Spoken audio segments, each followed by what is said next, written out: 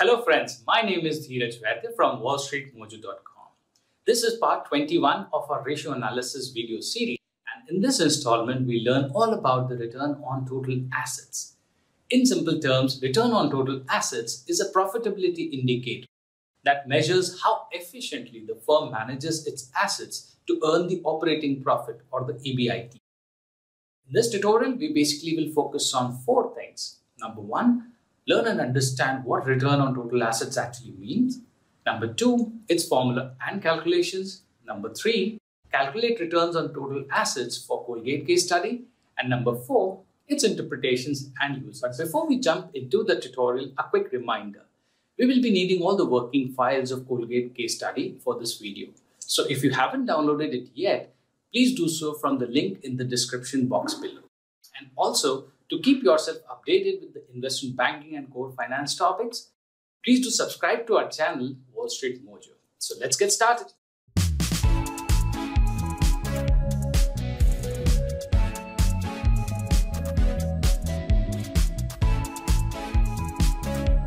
What is return on total assets? Return on total assets is a part of the ratio analysis framework and it comes under the operating profitability.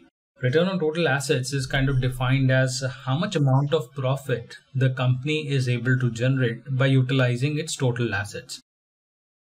The total assets basically consist of two parts, right? When we talk about from the point of view of balance sheet, it's divided into current assets, which is like account receivables, cash, inventory, etc. And then there is long-term assets, which consist of property, plant and equipment, goodwill and intangible assets. So how much amount of profit the company is generating by investing its total assets is basically the broad measure of what this is defined, how this is defined as. Okay, so when it comes to the denominator, we are pretty clear as to what total assets is all about.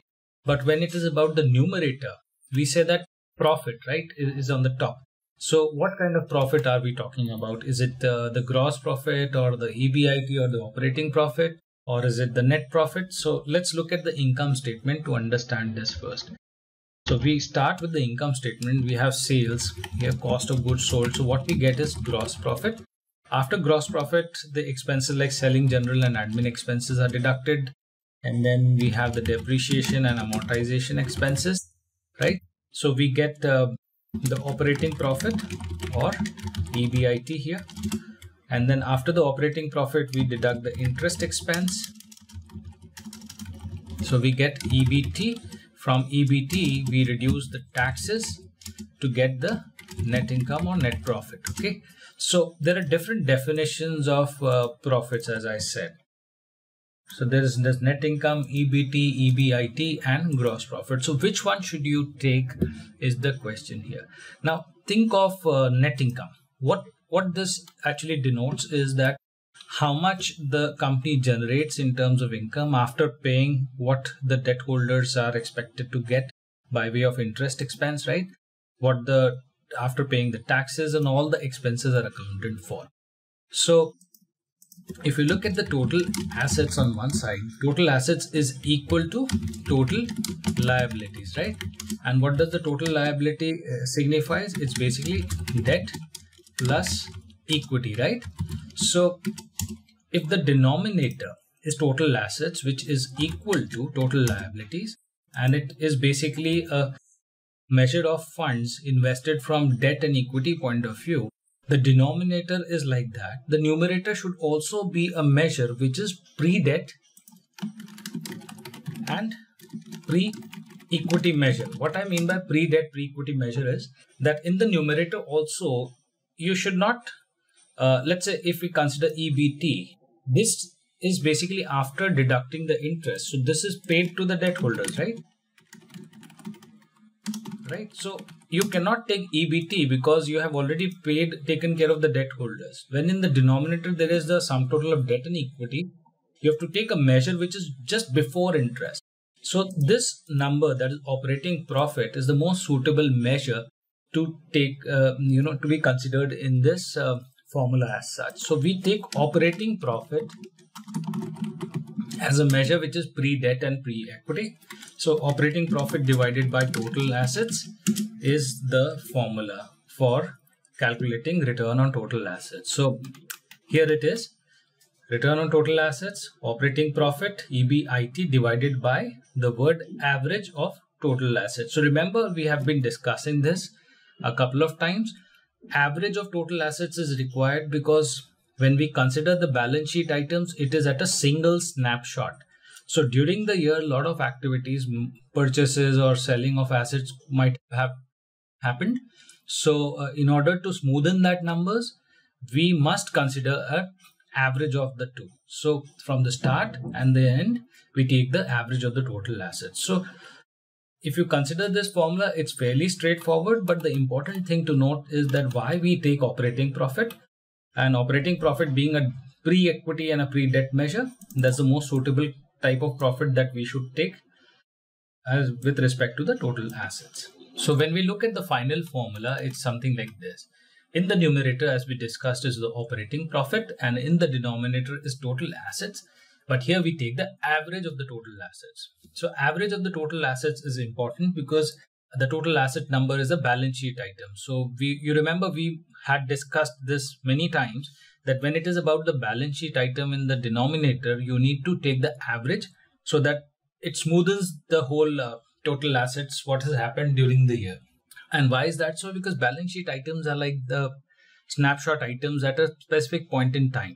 So usually we get the start of the year balance sheet and the end of the year balance sheet. So we really don't know what has happened during the year, right? But if you look at the numerator, operating profit is for the full year during the year, right? So in order to take the better measure of total assets, we should not take just a single snapshot, but we should take an average of the two. So that's the most important thing. And as I said, the formula is not actually very difficult, but the important thing to understand is that operating profit needs to be in the numerator because it's a pre-debt and a pre-equity measure. So let us now calculate the return on total assets and see how it is done. Okay, so I'll use the same income statement format that we have it here.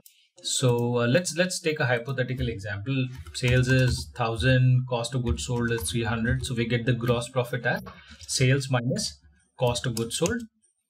Selling general and admin expense, let's say it is 200. Depreciation and amortization expense, let's say it is again 300. So the operating profit will be 700 minus 200 minus 300. So that comes out to be 200, right? So for the denominator, we need the average total assets. So let's say total assets at the start and the total assets at the end. Okay. So if it was at the start, let's say it was 500 and then it changed drastically to, let's say, 1000. So it became 2x of the start. So we'll be taking the average number as we discussed earlier. So the average is average of 500 and 1000. And that comes out to be 750. So what is our return on total assets? Return on total assets is equal to operating profit 200 divided by 750. That is the average total assets. Okay. So this comes out to be 6.7%. All right. So whether this is good or bad, it depends on whether you want to compare it with the industry or some other company. You cannot compare, obviously, as we have discussed many a times, you cannot compare a software industry with a capital goods industry, right? So if this is a capital goods sector company, you have to compare it with the industry peers itself, okay? And another interpretation of return on total assets is that obviously the higher the return, better it is for the company. Right? So this means that the company is able to utilize its assets in a much better way in order to generate higher operating profit. So some company that has a lower return on total assets, we'll assume that that's not doing better comparatively, right? So having understood what is return on total assets and its calculations, let's now look at how it is done in terms of Colgate case study. So here is the balance sheet of Colgate, and I want you to scroll down to row number 129. This is where we will calculate return on total assets.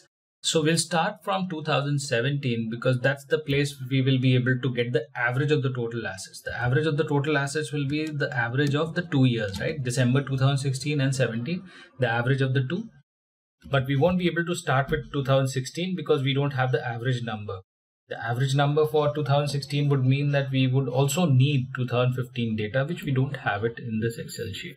So let's start with 2017. The formula is operating profit EBIT divided by your average total assets. So this is equal to the operating profit. We'll find it in the income statement. So for 2017, the EBIT is 3707. Okay, divided by, let's go back to the balance sheet and calculate the average of total assets. So for total assets, I'm scrolling up and here it is. Okay, this is the total assets. So this is the start and this is the end. Okay, for 2017. So the average of the 2 years is we will get the average total assets. Okay, so let's press enter. We saw that 29.9% is the return on total assets for Colgate in the year of 2017. So if I copy and paste this formula for the remaining years, we see that the return on total assets of the company has been steadily declining. So it was at 29.9% in 2017, but now it is 25.1% in the most recent year. Okay, so that's how we can basically calculate return on total assets. So in order to come to an interpretation of the fact that whether this is a good number or not, we have to compare it with the industry. We don't have the data for the full industry, but we have been comparing it with Procter & Gamble's its peer. And I've seen that Procter & Gamble's has a return on total assets of around 13.5%. So if you compare it with Colgate is actually doing a much better job as compared to Procter & Gamble's, because Colgate is generating operating profit which is 25.1% per unit of total assets as compared to the Procter & Gamble. I hope you found this video to be useful. Please do like and share. And if you have any feedback or want to suggest a topic for any future video, then you may do so by writing about it in the comments section. Also, we come up with very interesting videos on investment banking and core finance topics regularly. So if you haven't subscribed to our channel yet, then please do so by clicking on the subscribe button below so that you can get the notification about our latest videos as soon as we release one. I hope you enjoyed the video. Have a nice day. Thank you.